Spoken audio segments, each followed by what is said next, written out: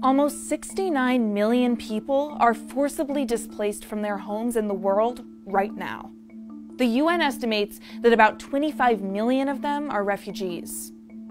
The refugee population increased by almost 3 million in 2017, the biggest yearly increase that the UN has ever seen. And globally, displacement and refugee disasters are expected to get worse. But you might never even have heard of some of them.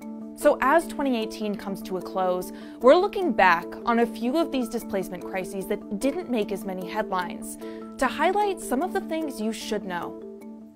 South Sudan is now in the 5th year of its refugee crisis. It started in December 2013, when a civil war broke out just 2 years after the country achieved independence. What started as a political conflict was exacerbated by ethnic divisions. Estimates show that the conflict has resulted in the deaths of about 400,000 people, according to a report financed by the US State Department. People, because of the conflict, have not been able to go out to the fields farming, which means that many areas of the country could actually face a famine situation. That's Tiril Skarstein from the NGO Norwegian Refugee Council, which works with refugees and displaced persons from around the world. South Sudan, according to the UN, has, quote, the fastest growing and largest refugee situation on the African continent. They estimated a projected refugee population of more than 3 million by the end of 2018, up by more than 500,000 from 2017. And more than 1 million of these refugees are children. Despite a peace deal signed by the South Sudanese president and a key rebel leader, the NRC says political will and media coverage of the crisis are both lacking, which could mean it's far from over. Loss of our hope now, that is the international community, if they put the good pressure with those warring further, maybe peace will come. If they didn't do it, South Sudan will not be a peaceful country. In Yemen, what the NRC calls the worst humanitarian crisis in the world is still unfolding. Upwards of 22 million people are in need of assistance as a result of the conflict since it escalated in March 2015. That's when a Saudi Arabian-led military coalition, supported by the US and others, started airstrikes on Yemen, targeting a rebel group called the Houthis, who are backed by Iran, Saudi's rival. And 2018 brought a whole new slew of challenges. The UN declared famine conditions in part of the country. More than 100,000 migrants, refugees, and asylum seekers have entered the country, putting an additional strain on already meager resources.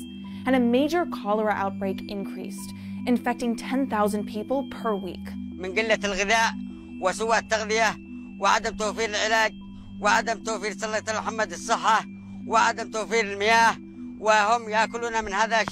Despite the devastating humanitarian impact, says Skarstein, the conflict only really started making headlines as a result of events with broader political implications, like the tragic death of Saudi journalist Jamal Khashoggi. Recently, US lawmakers have been moving closer toward ending US support in the Yemen conflict, but only time will tell whether the legislative momentum will materialize or whether President Trump will veto the bill in question. In Venezuela, the humanitarian situation has also deteriorated over the past year. There are now upwards of 2.5 million refugees forced to flee the country as a result of an economic crisis that burgeoned in 2014. That was largely started by a fall in oil prices, a commodity Venezuela relies on for at least 95% of its export earnings. In November 2018, inflation hit 830,000%. with the prices of things like coffee and bread doubling every few weeks. And they're expected to keep going up. Despite soaring hyperinflation, President Nicolas Maduro's government has not made an appeal for humanitarian aid and has flatly rejected help from other countries. And the rising food prices and medicine shortages have forced people from their homes. They are being received by the neighboring countries, which is very important that these countries continue to keep their borders open. But many of them need more assistance. We see that a large number of children, for example, are no longer able to go to school.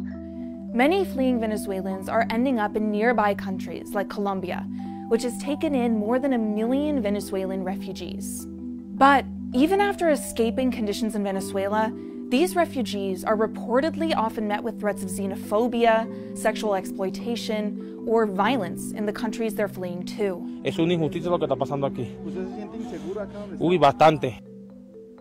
More than 5 million people have been displaced from their homes in the Democratic Republic of Congo, according to the NRC. Almost 9 million people lack access to food and clean drinking water. 2.2 million children are acutely malnourished, and 13 million are in need of humanitarian assistance, putting it almost on par with the number of Syrian citizens in need of aid. This was the result of political and ethnic tensions between armed groups that intensified in August of 2016. Many of them have had to flee not once, but repeatedly. During the first part of the year, more than 700,000 people were displaced. And we heard really more or less nothing about it. Skarstein attributes some of this lack of attention to international fatigue from decades of conflict in the region. As violence has continued to unfold, attention to the crisis has actually decreased, according to the NRC. And in August 2018, the situation became even more dire, with the outbreak of an Ebola epidemic in the DRC that has evolved to become among the world's largest outbreaks on record. Even worse, given that it's happening in a war zone. The DRC has received relatively little humanitarian aid and funding, which the country desperately needs to save lives. And finally, to Myanmar, where state-armed forces and Buddhist mobs have committed what the UN has called a genocide against the population of Rohingya Muslims in northern Rakhine State. A year later, more than 700,000 Rohingya have fled to neighboring Bangladesh, fleeing the systematic violence and persecution. Initially, photos and videos of the mass migration flooded Western media. Now, 1 year later, we see that many of these people are more or less forgotten. But that doesn't mean the crisis has gone away. Rohingya Muslims are still fleeing, and many have been met with a new wave of horrors in the cramped refugee camps in Bangladesh, including the risk of sexual violence, disease outbreaks, natural disasters like flooding, and more. This year, talks of sending them back to Myanmar were met with panic, as many Rohingya Muslims said they would rather die than return to Rakhine State. Despite human rights groups' calls on Bangladesh to stop efforts to repatriate the Rohingya refugees, the government has promised to push on, and even refused offers from other countries to take in some of the Rohingya. So why do some humanitarian crises get more attention than others? One possible reason is physical distance. Countries in conflicts that are far away are easier to create a mental separation from, says Skarstein. But that can change once it gets closer to home. Like the Syria crisis, for example, we saw that that crisis really made headlines as soon as Syrians started fleeing into Europe. So the closer people come to us, the larger the chance is that it will receive media attention. But media attention, political will, and economic support don't always go hand in hand. For example, while you probably saw more headlines about Yemen this year than other conflicts on this list, and the country received significant humanitarian funding, the most important factor to end the conflict is political action, which is lacking. And as global refugee crises escalate before our eyes, it's low and middle-income countries that are stepping up and shouldering most of the burden.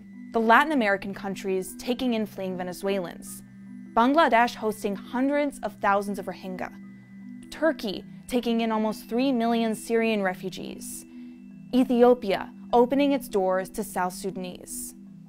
Developing regions host a staggering 84% of the world's refugees, whereas the US has been slashing its refugee admissions to all-time lows, capping its 2019 quota at just 30,000.